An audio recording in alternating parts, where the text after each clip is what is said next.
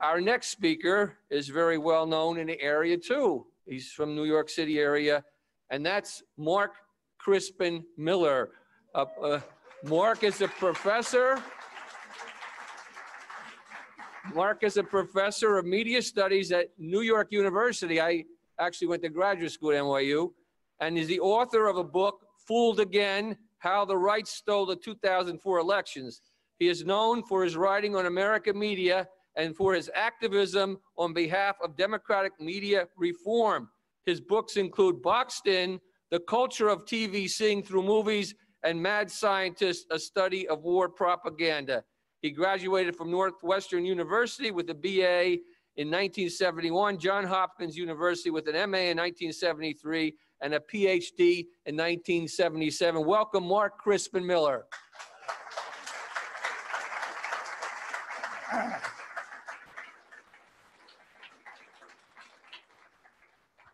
Okay, I did not run my notes past the lawyers committee, so you can't blame them for anything I'm about to say. I was asked to talk about intelligence strategies utilized to undermine legitimate,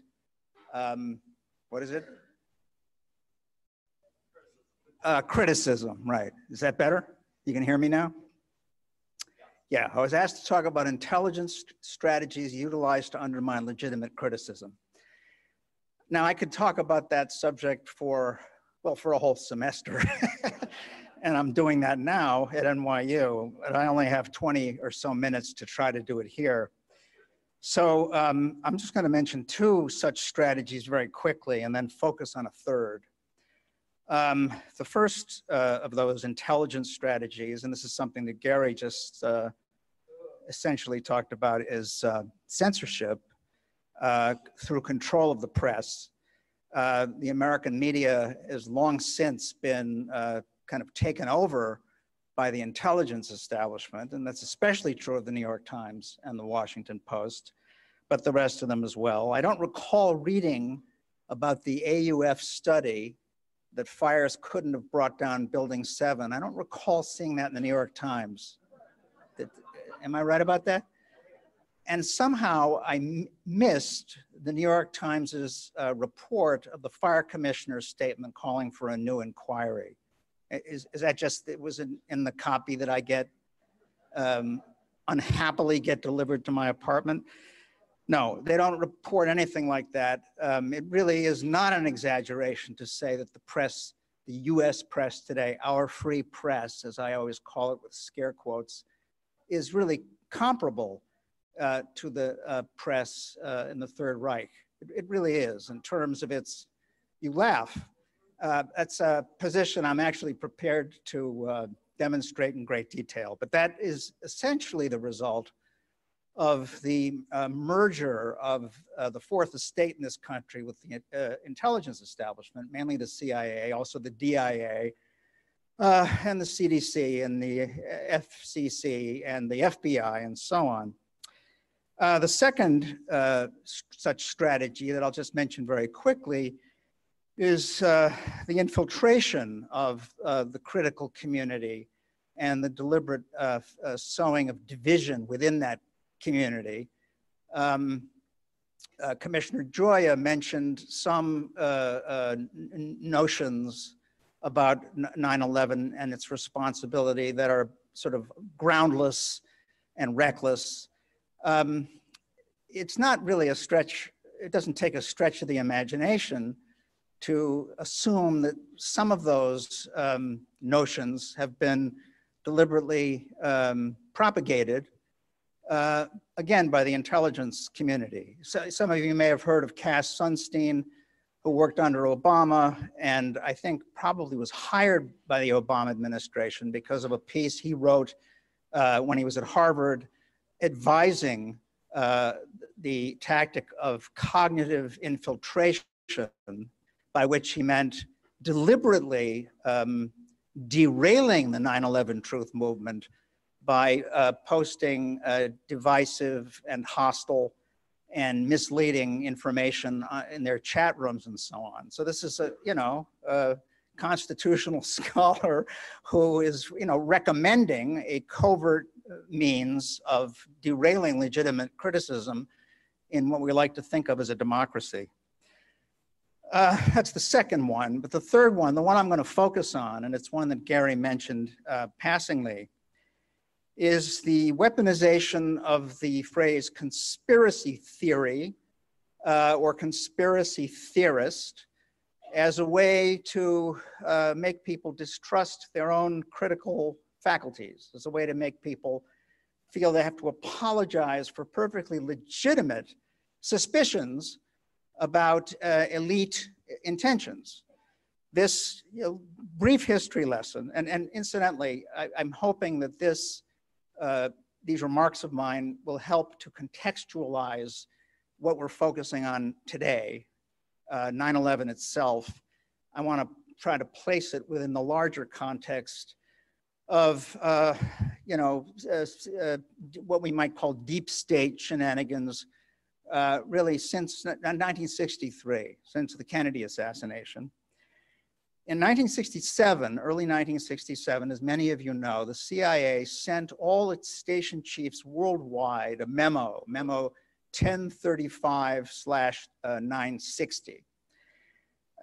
What that memo did was advise its station chiefs to help to solve the problem of increasing mass skepticism toward the Warren Commission theory of a lone gunman killing JFK, to try to counter that skepticism basically by defaming those most prominent critics like Mark Lane and others, whose works were increasingly widely read, his Rush to Judgment, Sylvia Mayer's Accessories After the Fact, other works that were raising perfectly legitimate questions about the Warren Report.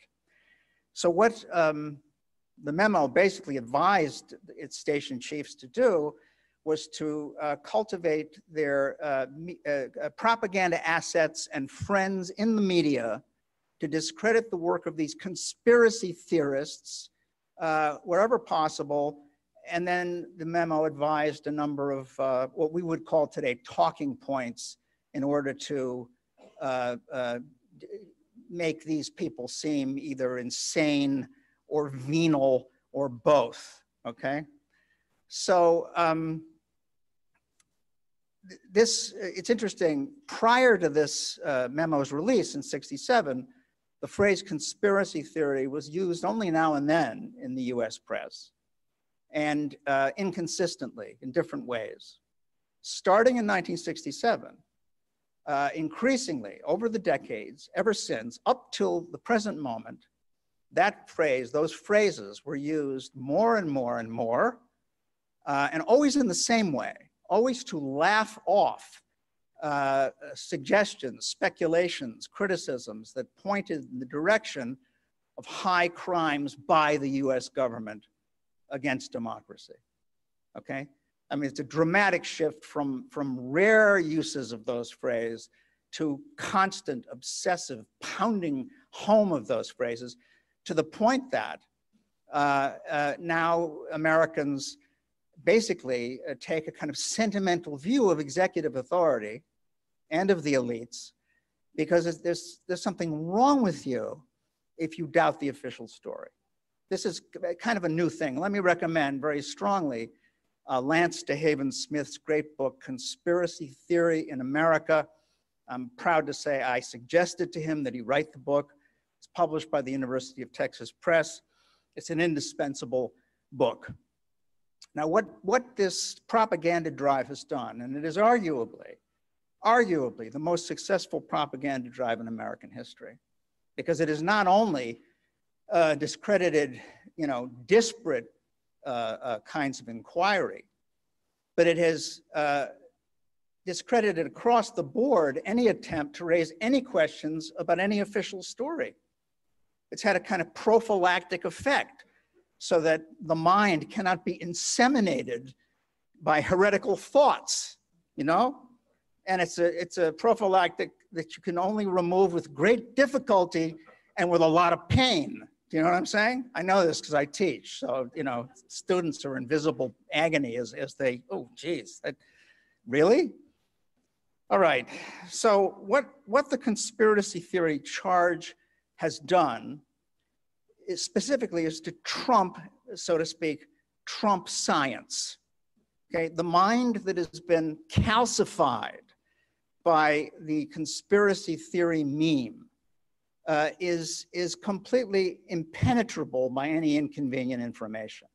That kind of thing just bounces right off your brain.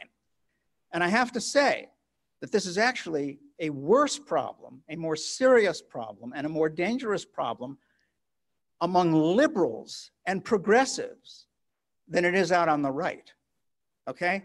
You know, we love to hear, wait, I gotta finish, okay? I appreciate the applause, but hold it, I've got so many things to say.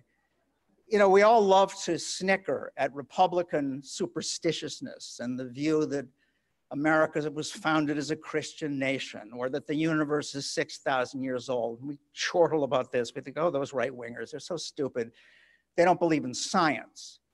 Well, actually, it's most liberals who are actually far more subject to ludicrously unscientific notions and much more dangerous notions than people on the right. Okay, and this goes back to the Kennedy assassination. Okay, this is where much begins. Okay, what we're dealing with today and trying to tell some truth about 9/11 points back to 1963, the propagation of this preposterous notion that Lee Harvey Oswald himself killed JFK, something that 2/3 of the American people no longer believe. The New York Times believes it as religiously as ever, right? I mean, I don't know what kind of blood oaths they have to take to join that workforce, but it's the same with the, well, actually not the Washington Post, but the Times in particular is stuck in the 60s, still flogging the Warren Report. And of the many absolutely preposterous notions on which that narrative depends, the most ridiculous is the magic bullet theory, right? You've all heard this. The same bullet, you know, went through Kennedy and changed course and turned around and went through various parts of John Connally's body and then ended up on a stretcher in pristine condition. Yeah, that's right. Very scientific. That's not junk science, right? That's right, not junk science. So John Kennedy was shot in the front from the back, right? And then Bobby Kennedy was shot in the back from the front, right? Sirhan, you may have heard, was stabbed in the neck, right, in the prison where they're keeping him. The New York Times reported this, repeated the same bullshit about how it was Sirhan who shot Kennedy. The coroner of LA County, Thomas Noguchi, ruled that the fatal shot in Bobby Kennedy's case came from the rear, going upward a couple of inches from the back of his head. Sirhan was about 6 feet in front of Bobby, firing wildly in all directions, okay? And we're supposed to believe that he was the one who killed RFK? That's also an example of junk science, right? As is the NIST report on the collapse of Building 7. On its face, laughable, ridiculous. What if it had been Putin who put out that argument, right? Would anybody have any trouble saying, oh, that's absurd? No. But it happens here. See, under the spell of the conspiracy theory meme, we feel we have to apologize if we suspect that the official, or admit that the official story is completely ridiculous. Now I can rush through a number of other examples. There's Russiagate, okay? That is actually a conspiracy theory in the sense of the memo. I mean, it's a completely ridiculous theory with no scientific basis, and which has been authoritatively debunked by the VIPS study, VIPS study, that Bill Binney was part of, which demonstrated that the DNC emails vanished too quickly from that database to have been a hack. It was a download. And it was probably Seth Rich who downloaded it. I mean, that's a name we're not supposed to mention, because that's conspiracy theory, right? we could then move from Russiagate to the problem of election theft, which has been demonstrably carried out time and time again in this country, primarily through electronic means by Republican operatives. Russia has nothing to do with it, right? But this is called, again, conspiracy theory. It can't possibly be true. Gary mentioned vaccines, okay? Here again, it is liberals, it is the liberal state of California that has just passed SB 276, the most draconian law against vaccine exemptions in the whole country, right? There is no scientific evidence to support the massive attacks on infant bodies with dozens of vaccines, right?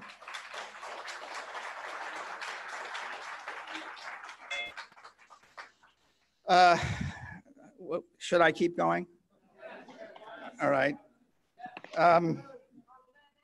Well, Epstein, they've kind of jumped the shark with Epstein, if you know what I mean, right? It's a bridge too far. Although I have to say that while the evidence is sort of compelling that he did not kill himself, but was murdered, we also have to entertain the possibility that he wasn't killed at all and that he got away. Okay. All right. I said it. I didn't run it past the lawyers' committee. And for that, I apologize. Okay. I feel like I'm being asked to play certain hits, you know.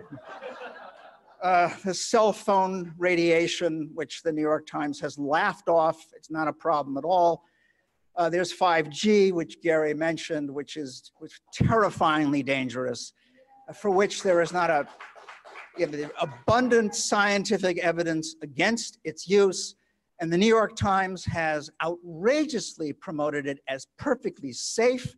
I reckon in part because its largest single shareholder, Carlos Slim of Mexico, made his billions on the cell phone trade south of the border. It's also a fact that the New York Times has a business deal with Verizon to set up a 5G lab, okay? That couldn't have anything to do with this unconscionable promotion of an extremely dangerous technology, which is really basically going to enable the government to seize all of our data more quickly, you know, using our microwaves and all the other stuff that's part of the Internet of Things. There's also, there's also transgenderism. I don't mean transgender persons. I have colleagues, friends who are transgender. I'm talking about the ideology, the movement, the notion that you can become a woman if you just say you're one, you know, which is an essentially misogynistic move that is posing a grave threat to women's and girls' athletics, which is a tremendous, highly profitable boon to big pharma and the medical industrial complex. We're talking about dire medical intervention in the lives and minds of very young children. It is a grotesque delusion to claim that the transgenderist ideology has any scientific basis at all. Here again, it's promoted mainly by liberals and opposed by the right and as radical feminists as well. Okay, I only have a couple minutes left. Now, what I want to note here is that what I'm describing is actually getting exponentially worse as we sit here. More dangerous. The FBI recently came out with a statement that conspiracy theories comprise a new domestic terrorism threat. I don't know if you've heard this. And they talk about those whose thinking is, quote, you'll love this, at odds with official or prevailing explanations of events, okay? This makes everyone in this room a domestic terrorism threat. DARPA, the Defense Advanced Research Projects Agency, helped invent the internet, is now working on a means of ensuring that we know, thanks to them, thanks to the Pentagon, that we know what's true and what isn't, okay? We're talking about the militarization of thinking, of consciousness. This is something that George Orwell could not have imagined in his wildest dreams. It is a kind of surveillance of unimaginable scale and sophistication and exquisiteness working through our cell phones and our computers. And we are talking, therefore, about a move whose lethal impact is incalculable. Now, the delusions of the right that the universe is 6,000 years old, I mean, it's unfortunate, but it is nowhere near as dangerous. It does not have anywhere near, could not have anywhere near the genocidal impact that has been, that we can basically attribute to the lies that have been pushed by the state over the last half century or so, endless wars promoted and enabled by these lies. 9/11 and the war on terror is only the latest chapter in this long history. The movement has had its martyrs, you know, Barry Jennings, Philip Marshall, and there have been countless people who've been fired because of their adherence to the truth. As frightening as our opposition is, we are obliged to continue to stick to the truth, to speak the truth, no matter what they try to bring against us, because ultimately, inevitably, the truth will triumph. Thank you.